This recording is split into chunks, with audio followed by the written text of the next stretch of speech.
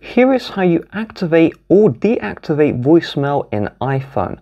But first, hit the like and subscribe buttons down below. It really helps me out. Thank you. So let's start by opening Settings. Then scroll to the very bottom and look for Apps. Then we're going to look for the Phone app. And once we are in the phone settings, we're going to scroll down and we're going to look for the live voicemail option. So we'll select this one, and if we want to activate the voicemail, we will turn on live voicemail. If we want to deactivate, then we just turn this one off. If you don't have the live voicemail option, then it's your language or region. So head to General and then go to Language or Region and set this to United States or UK. Once we have this enabled, we will now open the Phone app and we're going to select the voicemail at the bottom right. So inside of this one, you'll see your network provider voicemail and you can call it to call them up.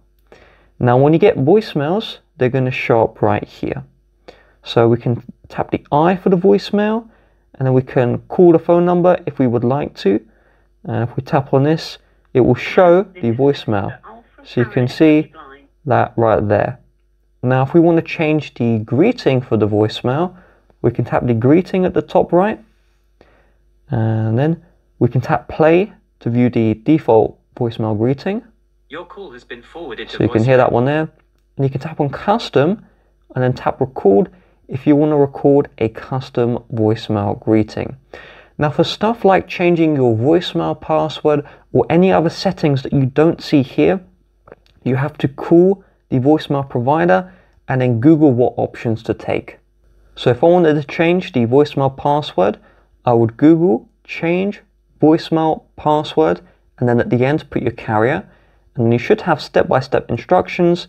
So for me, select option 4, then option 2, then option 1, then enter in a new PIN.